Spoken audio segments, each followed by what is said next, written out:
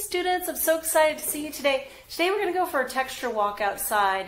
We are going to be looking for things that have texture. Whenever we talk about texture in art, we're talking about how something feels.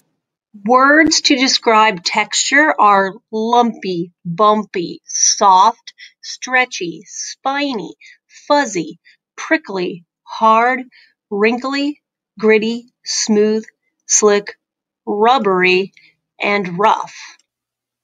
What textures do you notice in the word texture? I see some things that are rough. I see some things that are smooth. I see some things that are soft, and some things that are hard and bumpy.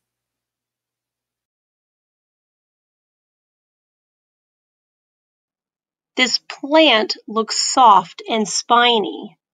The manhole cover looks hard and rough. The palm tree looks prickly and hard. The leaves look slick and smooth. The bricks look bumpy and hard. The dandelions look soft and fuzzy. How would you describe the textures in this photo? A radial design is balanced around a central point, radiating out in a circle. One of your options this week is to do a radial assemblage using textures found in nature. I noticed when I went up close when I was doing my radial texture assemblage, I was really able to see a lot more textures, which is something you might consider to really see those textures. You could do your photo from far away, but you won't see the texture as much. You could do your photo from up high, just remember you won't be able to see as much of the texture. Your next option this week is to do a rubbing. A rubbing is when we use crayon over paper to transfer a texture.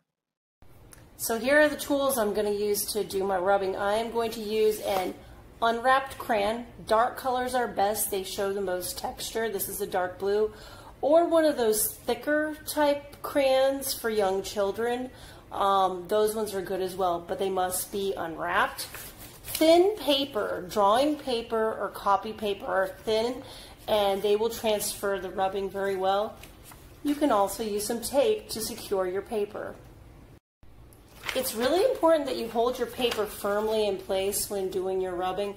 Also, don't draw or collect the texture with the crayon down. Use the side of the crayon. Hold it like this. Okay, so now I got my crayon. I'm holding it correctly. Got my paper in place. And I am going to very firmly rub down with the side of my crayon on the paper. Just really trying to do my very best job. The darker you do and the more steady you hold it, the better it's going to be. So here's a picture of the rubbing I got off of the piano. Remember when you do your rubbing, it's very important that you don't get crayon off of your paper. We don't want to get crayon all over your family's house. This is a rubbing of some bricks. I've really enjoyed the rubbing of the coins. In fact, with this one, I rubbed in a lot of different directions and kept overlapping the circles. I think it looks really cool. Watercolor on top of a crayon rubbing can really be vibrant. On this rubbing, I used some cool colors. Painting the hues in a gradation can be very beautiful.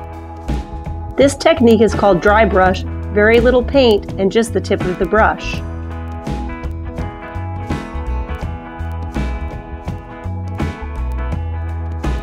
When your watercolor rubbings are dry, one thing you could do is make a windsock. The supplies you will need are a ruler, scissors, a pencil, a glue stick, a stapler, some yarn, and a hole punch. To make your windsock, flip one of your pieces of paper over and draw some lines down it. Then cut the lines or strips out. Next, add glue stick to the bottom of the other paper and space out your strips. Now roll it into a cylinder, staple each end, and now use a hole puncher to punch holes. There will be 2 holes at the top.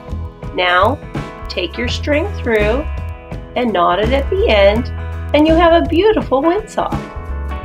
Here's a picture of my daughter having fun with the windsock. Here's some other cool ideas you could do with your textured paper. You could cut and glue pieces to make a paper collage. Maybe you could use the texture paper to make a book cover. Maybe you could cut it into a square and use it for origami. Or maybe you even have your own creative idea. Here are some awesome ideas for working with texture. One is to make a radial sculpture with found objects. Please check out the link to Mr. Lin's awesome video on found object radial sculpture. 2 is you could create a rubbing and use your creativity in making something with that rubbing. 3, you could do an observational drawing focusing on texture. Another option is to do any kind of guided drawing lesson you can find on YouTube. And last, feel free to free draw on anything you think is interesting. Thank you, wonderful Twin Legs Academy students, for tuning in. Please remember, once you're done with your art, if you would like feedback on your art, please send it to the email address listed in the instructions. I hope you have a great day. Bye.